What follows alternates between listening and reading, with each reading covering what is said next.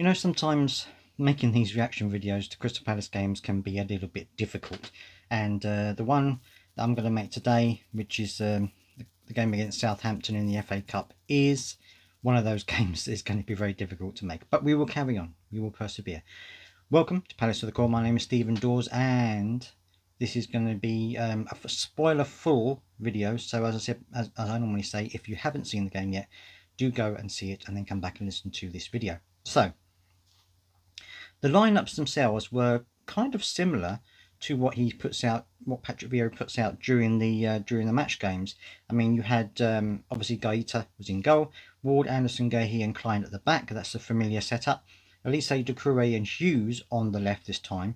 No Schlupp in there, and Ayew, Edouard, and Zaha up front. So we had Edouard in front instead. So, but it was a fairly similar way to set up the team, and I thought it actually was a very good setup in terms of having, you know, Elise, Doucouré and Hughes in the middle. I think having Hughes and Elise together, like Hughes and Doucouré together, would be a better match. And I think that in the first half, I thought we actually started quite well. We were creating chances.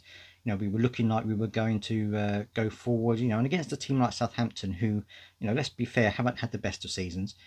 I would have expected us to, to come out with all guns blaring, you know, to come out and try and take the game by the scruff of the neck, which we didn't necessarily do, but we came out and we did create a few chances. And then it was actually very early on, it was on the 14th minute that Wilfried Zaha had a tackle that kind of, while he was tracking back, he was trying to close down the opponents, and he managed to get the ball away from the Southampton player, and it fell very kindly for Edouard, who ran into the box and slotted it past the keeper. It took a bit of a deflection off the keeper, but it was a goal anyway, and that was on 14 minutes. And at that point, I thought this actually could be a really good game. I thought that we could, you know, maybe run out 2 or 3-0 winners and be heading through to the next round. However, didn't quite work out that way. So, you know, the rest of the first half, we were again creating a few chances. There was a great chance from Ayew, who ran into the box, threw himself at the ball, at the cross coming in, got his foot on it, but unfortunately it just went up and hit the crossbar and away. So that was a bit of a shame. But at least he was there, and at least it was an opportunity that was there to be taken, and he actually managed to get on the end of it. So that was a good thing in some ways, but unfortunately he couldn't keep it on target. So we were looking okay, and I thought that we were actually doing well. However, the situation changed a little bit on the 37th minute when Ward had a foul in our half of the pitch, and James Ward-Prowse, I should say, he's very good from free kicks and things like that. We all know his ability in that situation, but the goal itself was a bit of a calamity, I have to be honest. I don't think that I've seen a goal quite that bad conceded by Palace in a while, and there was 2 reasons why I thought it was a calamity. Not just the obvious one, there was a second reason why I thought it was a bit of a calamity. So first of all, the ball came in. It was aimed at the players. It wasn't aimed as a direct free kick. It was lofted into the box with the intention of a Saints player getting their head on it, but unfortunately it sailed over the top of all the players and bounced just behind them in front of Gaeta, who then was completely out of position, and it went up and into the top corner of the goal, and Gaeta didn't get across in time to actually save it or do anything with it. It wasn't a particularly fierce shot, it wasn't particularly fast, it just deceived Gaeta, and it went in the back of the net. Yes, Gaeta should have done better with it. I think that he maybe got a bit unsighted or misjudged the flight of the ball or something, but I do think he should have done probably better than he did. My other problem, however, is the fact that, yes, it did go over the top of all of the players, including the Southampton ones, but I would have hoped that we would have had more of an opportunity, or at least tried to get hold of the ball, be the first contact with the ball a little bit more than we did. However, this is one of those things, and we conceded the goal on 37 minutes.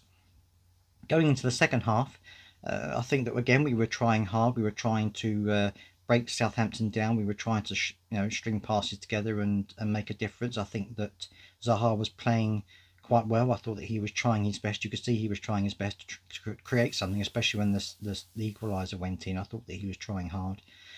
Unfortunately, though, there was another calamity on 68 minutes, and this time it was Gaeta's sole fault, unfortunately. There were some people who were saying that, blaming Anderson for the back pass. I've never been a fan of back passes to you know, across to the goalkeeper or going across the back of the defence, things like that. I've never been a fan of that, because I always think it opens yourself up to possible situations like the one that happened. I don't think it was Anderson's fault. I think it's a ball that they've played many times. Gaeta has already dealt with it many times before.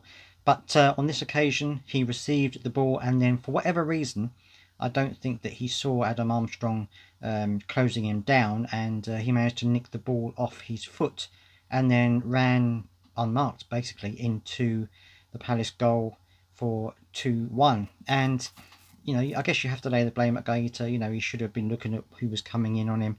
Shouldn't have taken quite so much time perhaps as he did.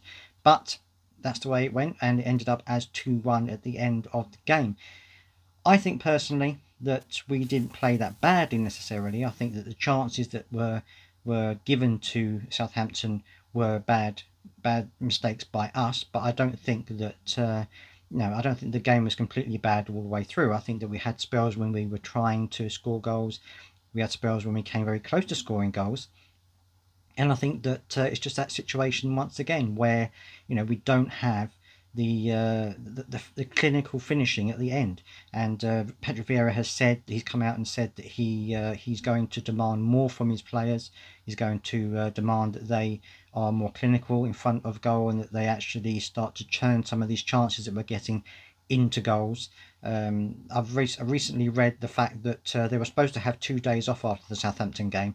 That's now not going to happen. They're only going to get 1 day off, and then they're going to come back into training before the next game. So perhaps there's now this feeling that the players aren't quite giving enough. And of course there is that statistic floating around that Crystal Palace are one of the lowest teams in the league in terms of space covered around the pitch. Apparently we are one of the lowest teams to cover the amount of ground that we do during the game, which, I mean, you know, covering a lot of ground isn't necessarily going to win you games. You know, that's not necessarily going to happen. But I guess there is a situation where, you know, perhaps we're not closing down as much as we should be doing. Perhaps we're not making as many runs as we should be doing.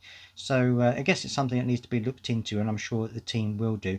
But of course, I'd love to hear your thoughts on this. I'm going to be doing a video on why I think things aren't working this season compared to last season, when I think we had a better season. Not necessarily in terms of points or position, but I think generally our play was a bit better last season, and I'm going to be doing a video as to why I think that's the case. So don't forget to look out for that, and if you haven't subscribed, don't forget to do so you get notified when that video comes out.